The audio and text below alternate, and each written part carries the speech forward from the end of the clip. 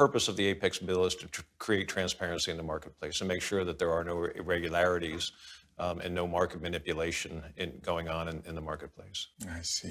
I think anytime you have a single entity that sets prices, it is open for problems.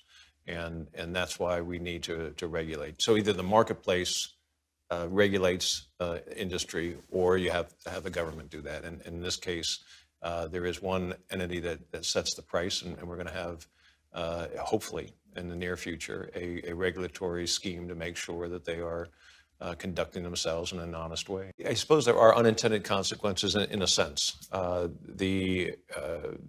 that have been setting prices in the aluminum industry have an excuse because of the Trump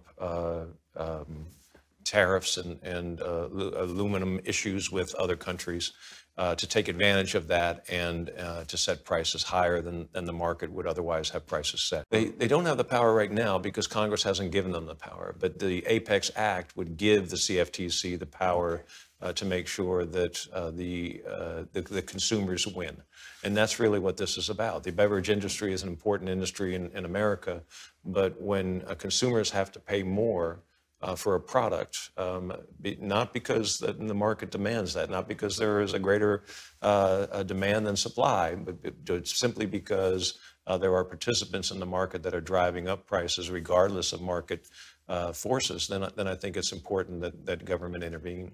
I think good government oversight will help the marketplace drive down prices for consumers and increase quality.